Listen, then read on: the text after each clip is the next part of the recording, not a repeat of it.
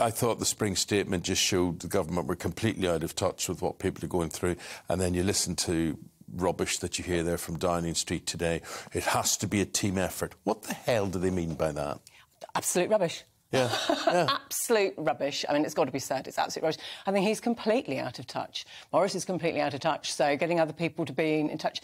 We're also seeing in the statistics that, you know, 9 out of 10 people are seeing this change in their cost of living, and 1 in 10 aren't. Well, it's the 1 in 10 who are making the decisions. As far as I can see, it's 10% of people making the decisions that they just don't understand. Yeah, well, look, you're talking about the bigger problem looming on the horizon in the autumn. The plus side to that, I suppose, is we've got summer coming. We've got this opportunity to use less energy, but equally to try and come up with some solutions to this. It does look as though the government are trying to address it. What would you like How are they to addressing having this brainstorming well, session? but we're all in it together. Well, look, how does that affect somebody? It doesn't affect anybody with their grocery bills. It doesn't affect them with their energy bills, with their petrol bills. You talk about the summer. People like to go to the seaside in the summer. They like to have a day out, whatever it is. They're stuck in their homes now. They simply, if you're on 25 grand a year, 30 grand, 40 grand a year, and prices are going up through the roof, you're not getting an increase.